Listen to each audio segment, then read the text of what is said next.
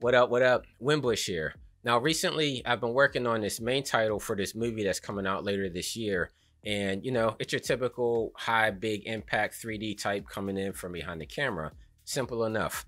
But the one thing is, on the sides of the title there, it's really metallic, really reflective. And so I get a lot of fireflies / noise whenever the title's moving back in the Z space. And so instead of messing around in Redshift, messing with the samples and whatnot, I found a good solution in After Effects using no third-party plugins. It's all right in AE, so let's get right into it and I'll show you how it's done.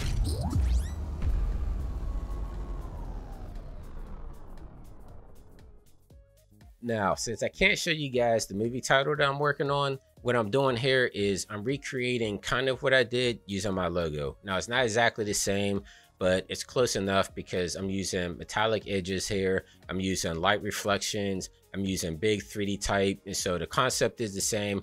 We're going to get the same results whenever we render this out.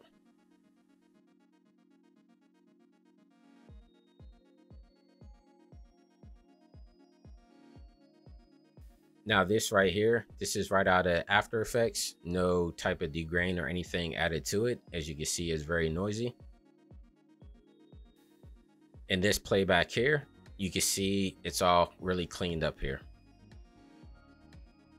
All right, to get started, so we're in After Effects here. I have all my stuff built out, as you saw in the time lapse there. What I'm going to do is I'm going to find a layer that has the metallic reflections here on the side. So I'm going to go down to my layer 9, I believe. Yeah, so that's the one that I have matted out for the sides.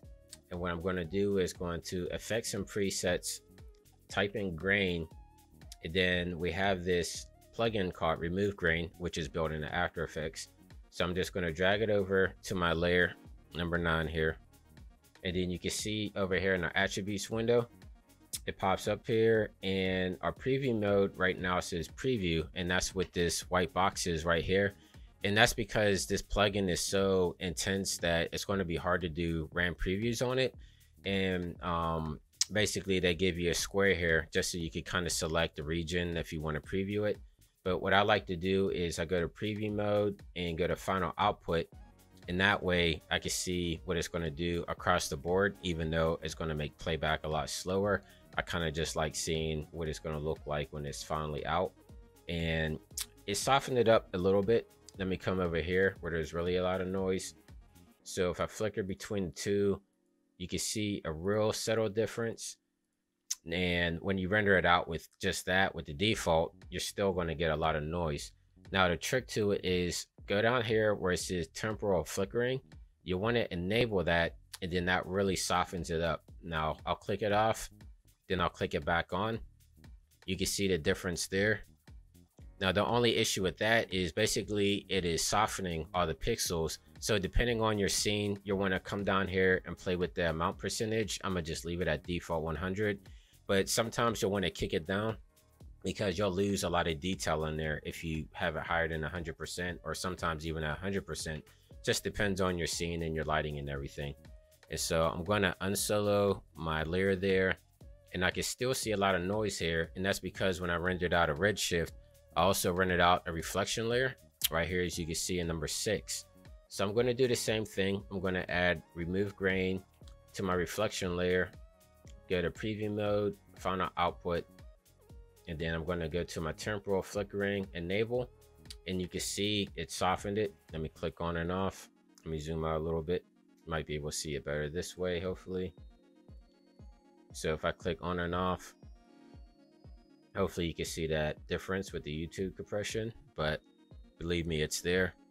And that's all there is to it. It cleans it up a lot. This is how I overcame the issue when I was working on the movie there. And I wanted to show you this because this is one of the kickbacks with using that. If I go down to my render queue, when I was rendering it out, I rendered it without the remove grain, and that took only about 20 minutes. But once I added the remove grain to there, that render took about an hour. So that's just something you want to keep in mind whenever you're using this. I know there might be better third-party plugins, but the remove grain actually comes in After Effects. So if that's all you have to work with, I mean, it's still a good solution, but just keep in mind that you're going to have that big jump in render times there.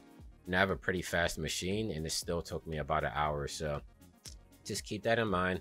And yeah, that's all we got for this one. So of course, if you like this tutorial and want to see more, make sure to subscribe, leave me a comment, or leave me a message if you have any questions. As always, I've been answering all your questions that you guys have been sending, so thank you for that.